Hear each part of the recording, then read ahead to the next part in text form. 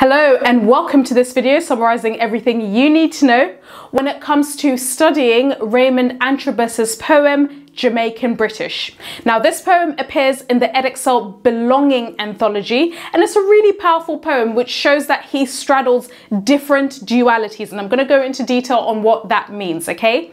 However, before we look at the poem and we analyze its language, form and structure, it's really important to begin first with some contextual information that influenced the writing of this poem, okay? So Raymond Antrobus himself has a really interesting background. Firstly, bear in mind that he's a contemporary mixed race writer, okay? So he's Jamaican and British, so he does explore this within, of course, his poem. However, there's other elements to his background that are really intriguing and, of course, also influence his writing, okay? And maybe some of these elements you don't quite know, okay? So I definitely would suggest really paying attention to these contextual factors. So as you can see behind me, I've created a brief mind map of the key contextual information that you need to know relating to this poet. So let's go over it first. Now, as I've mentioned, he was born to an English mother and a Jamaican father, okay? And he was born in 1986 and he grew up in Hackney, which is in East London, okay? So he's mixed race, his mum is English and his dad is Jamaican, okay? Also, the poem itself, Jamaican British, was published in 2018, making it a modern contemporary poem. And it explores different dualities that he straddles, okay? So there's two sides to his character and there's lots of different facets of his character that he kind of straddles, which means that he is kind of between two different worlds. And of course, this ties into the whole idea and the whole theme of the anthology, which is to do with belonging. And part of belonging somewhere is to do with identity. Now, one of the issues particularly explored within this anthology and the collection, especially by the mixed race poets, is this question of identity, because you are of mixed heritage, and of course this is also obviously explored within Jamaican British, so you're not necessarily fully Jamaican, but you're also not necessarily fully English. So there's that duality to your background, and you neither belong fully to one culture, but of course also there's the flip side in which both cultures can embrace you, okay? However, it can be a very complex line to toe if you are of mixed race heritage, and of course this is what is explored within this poem. The other contextual factor is, of course, as I've mentioned, that his work explores his mixed race heritage as well as his identity, which is sometimes conflicting, okay? Because as I've mentioned, he is both of Jamaican descent, but equally he is of English descent, and historically there has been a clash between the two. Bear in mind that Jamaica is part of the British Commonwealth. It is a country that was colonized by England at the height of the British Empire. There was a huge slave trade, and of course there is a history of violent oppression on the part of the British in Jamaica, of course also using slaves in order to benefit the British side. So there's that conflict, that kind of dark side to his history, but of course there's also the positive side to his history. There's this notion of the richness of Jamaican culture that has been imported into England, but also vice versa, okay? The richness of English culture that is also present in Jamaica. There's lots of facets within British culture that are celebrated and that he wishes to celebrate, but of course there is a lot of constant friction when it comes to his mixed race heritage. Again, this is deeply explored within this poem. The other contextual factor that maybe you didn't know is that Antrobus was born deaf. So he is also a deaf poet, okay? And his family didn't actually realize he was deaf for the first 7 years of his life. So he actually, within those first 7 years, because everybody thought maybe he might be dyslexic, you know, he learned how to navigate and how to pass as somebody that can hear, right? Rather than being a deaf person, okay? So that's another identity, that's another duality to his character that he's learnt to straddle, okay? Passing for somebody that can hear. And even when he graduated from university, he actually entered into the workforce. But sometimes, of course, in one of his interviews, he does say that he obviously passed for being somebody that can hear, but then that posed him difficulties later on, okay? So also that's another element of his identity, this idea of being somebody who also is a deaf poet, okay? And also this again is interesting because when it comes to poetry like music usually is made to be performed to listeners, but of course that can also be performed to people who are deaf, okay? So there's that interesting duality that's also straddled by Antrobus himself. The other thing, of course, as I've mentioned, is that he has often turned to poetry in order to channel his interior emotions as a deaf writer. And in a really interesting interview that he gave to NPR, you can find this interview available online. He had this interview in 2021. To quote his own words, he states, "Poetry was a way for me just to write what my truth was." Okay, so again, when it comes to his writing, he straddles different identities, okay? So he's towing the line between being both mixed race, okay, being black and white, never fully, you know, maybe feeling like he belongs to one side or the other, but also passing for a hearing person when he's deaf.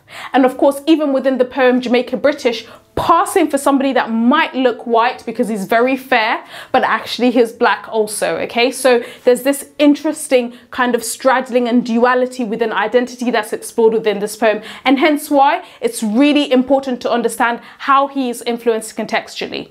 I keep on mentioning context because context is equally important to understand when you're reading a poem, in addition to, of course, understanding the poem itself, the message, and analyzing it in terms of language, structure, and form, okay? So when you're writing an essay on this poem, and indeed any poem within the Edexcel Anthology, you need to demonstrate both an understanding of the poem itself, its message, the techniques the writer uses for the narrator, but equally you need to also demonstrate an understanding of context, okay? And that this is what you need to show in terms of your understanding of Jamaican British with context. So now that we've got that out of the way, let's examine the poem and let's analyze it in detail.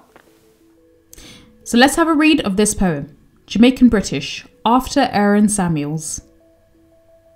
Some people would deny that I'm Jamaican British. Anglo nose, hair straight. No way can I be Jamaican British. They think I say I'm black when I say Jamaican British, but the English boys at school made me choose. Jamaican, British, half caste, half mule, house slave, Jamaican British. Light skin, straight male, privilege, Jamaican British. Air Kaloo, plantain, jerk chicken, I'm Jamaican. British don't know how to serve our dishes, they enslaved us. In school, I fought a boy in the lunch hall, Jamaican. At home told dad, I hate them Jamaicans, I'm British. He laughed and said, you cannot love sugar and hate your sweetness. Took me straight to Jamaica, passport, British. Cousins in Kingston called jar English, proud to have someone in the family, British. Plantation lineage, World War service, how do I serve Jamaican British? When knowing how to war is Jamaican British. So of course this poem is really powerful because it reflects the identity clash that the speaker has at being mixed race, okay? So they are really wondering what really is the heritage, what is the lineage, because on the one hand they are Jamaican, so they are from the Caribbean, but also on the other hand they are partly British, so they're also from the UK. And this is reflecting the sense of not fully feeling like they belong to one culture fully versus another, and this continuous inner conflict that they experience in this inner turmoil due to their mixed race heritage. So let's analyze each of the stanzas within this poem. Make sure you pay attention to the title of the poem itself because it emphasizes this mixed race heritage that the speaker is really grappling with. And of course, this also reflects Raymond Antrobus's own mixed race heritage, which he constantly reflects on, and a lot of his writing always focuses on what mixed race heritage and mixed race identity really looks like. Now, in the first verse, the speaker states, some people will deny I'm Jamaican British. The assonance of O in the words some and people, as well as the assonance of E within these words, creates a very vague, undefined image of people, placing the speaker in a category and almost forcing an identity onto him. He's mixed race, so it's almost really hard to place him in one versus another. Therefore, they just force an identity. So here we can see that the speaker is a little bit annoyed because these people are saying they're not Jamaican British. They're denying this. And the verb deny highlights the ignorance of these people who try to define and label them by stating what they're not.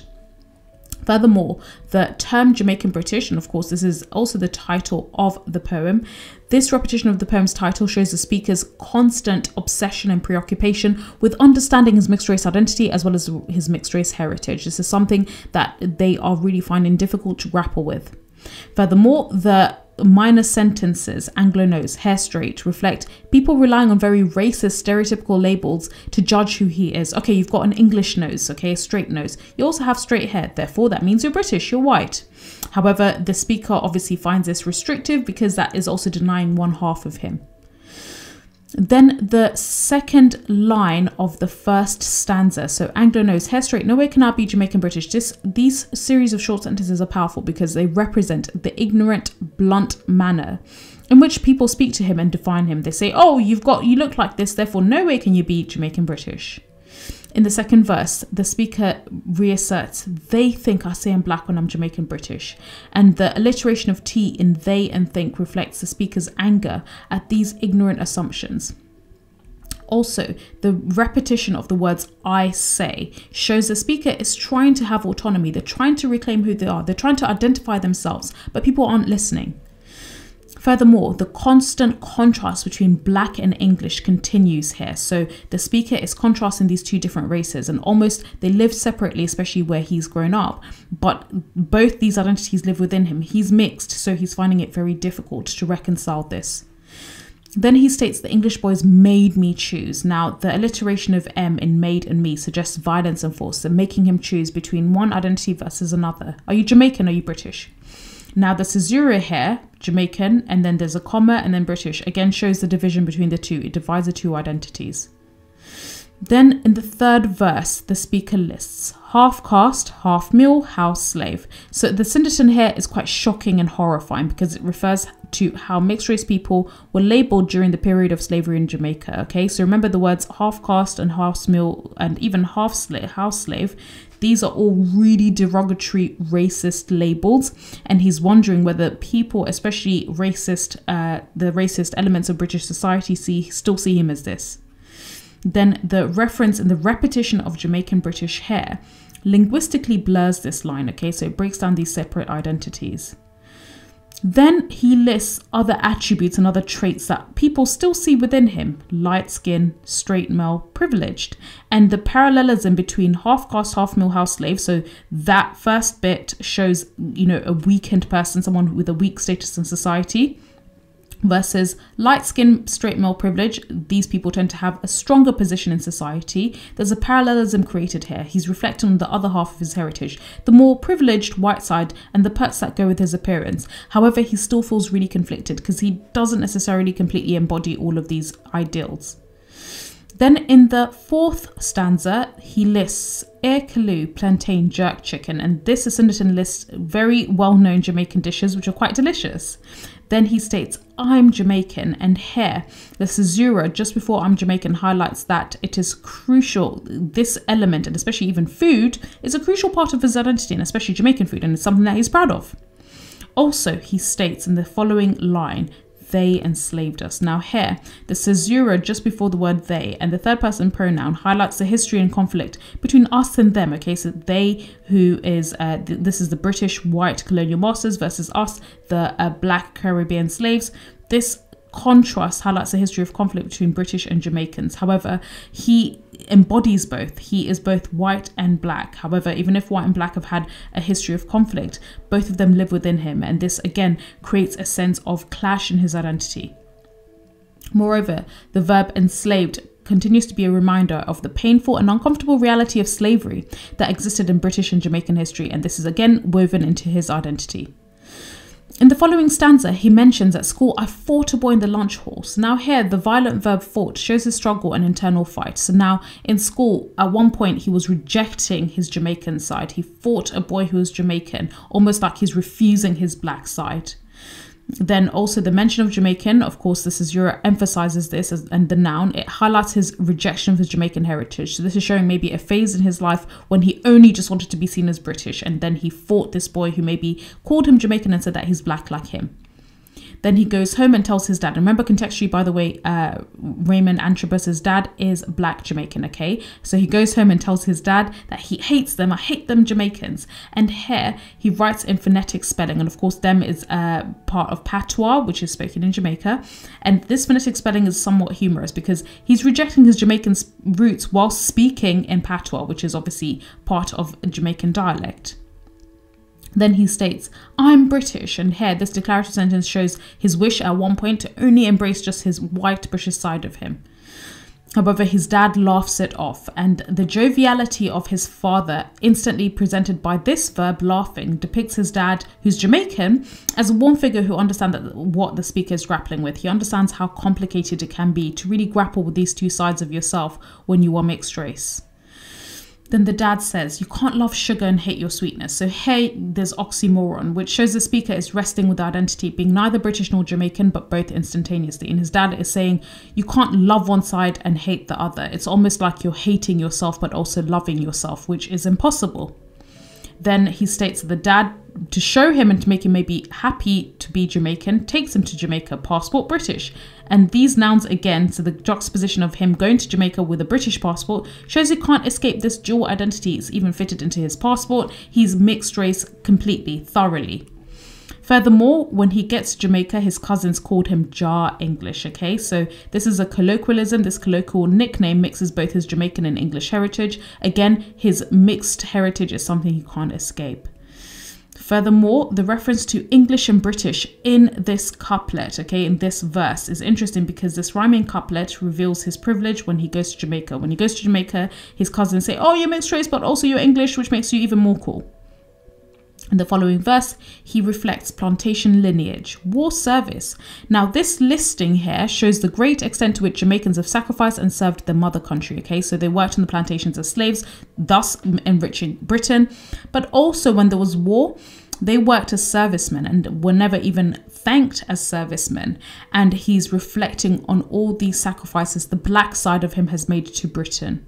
Then he wonders, how do I serve Jamaica British? And at the end of serve, there's enjambment, which shows he's really struggling to reconcile what he sees as a very complicated heritage that he has living within him. And then he refers to Jamaican British. And again, this rhetorical question shows he's starting to accept his mixed race heritage, even if accepting both his Jamaican and British side is really painful. And he states we're knowing how to war as Jamaican British. So war in this sense, of course, it refers to how historically there's been a lot of conflict between black Jamaicans and white British people, but also it symbolizes the internal war within him between his two identities. He finds it difficult to reconcile the two. So that's it when it comes to understanding this poem. I hope you found the explanation of context as well as the analysis of this poem useful, and thank you so much for listening.